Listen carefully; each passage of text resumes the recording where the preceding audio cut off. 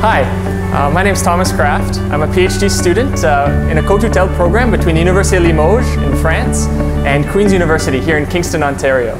My thesis is on the development of a large area fabrication process for polymer solar cells using inkjet printing. My supervisor here at Queen's, who I did my master's with, he had collaborations with my now supervisor at the Université de Limoges, so he had previously collaborated with this group, and I was able to take on this project, this new project for my PhD. When I was in France, we initiated, meanwhile I was in the Atomic Energy Commission, the work on plastic solar cells, and then Limoges developed a laboratory where they have excellence in processing organic solar cells, and they started working on the scaling up of the size. And there is the extreme that I like, because we currently in laboratories are able to fabricate process solar cells which are about 1 square centimeter.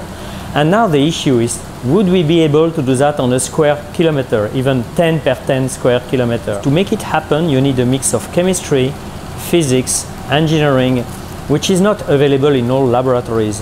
Limoges has excellent engineering capability. They know quite well physics. They are not really equipped in chemistry. So we brought Thomas, who was working on the carbon nanotubes, which is a magic nanotechnology thing, which has some properties which can be incorporated into the solar cells, and the challenge was, can we use these carbon nanotubes to ease the fabrication of larger area solar cells?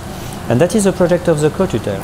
Yeah, I think the greatest educational aspect of the Cotutelle is that I'm able to have combined resources. I'm able to work in 2 separate labs in France and here in Canada. So the access to not only academic resources but also equipment resources is one of the greatest advantages. I'm able to be a member of both scientific communities, the North American scientific community as well as the European scientific community. So I'm able to make collaborations among other groups on 2 different continents. And that's been a huge advantage to the Cotutelle.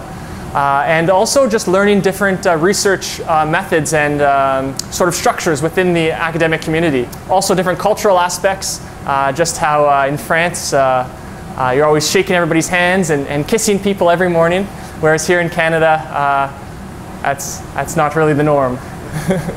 So the city of Limoges, it's this beautiful town in between Paris and Toulouse. Medium-sized town, sort of like Kingston, and a very old city, firstly established by the Romans. It's just this beautiful countryside, and they're known for their beef. So there's always good steaks, and it's actually, they're pretty close to the ocean as well. So you can always go for a weekend trip to see the ocean. I have a lot of ideas. We'll see where the job opportunities are. But with this international experience, as well as learning French and English, I'm hoping that it'll give me a step forward in either academia,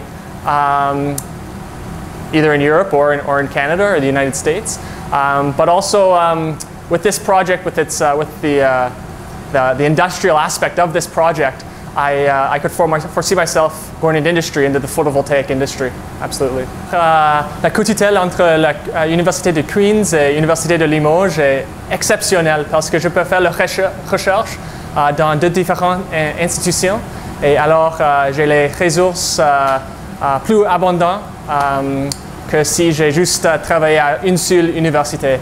Alors je crois pour mon éducation, c'est c'est une très bonne expérience.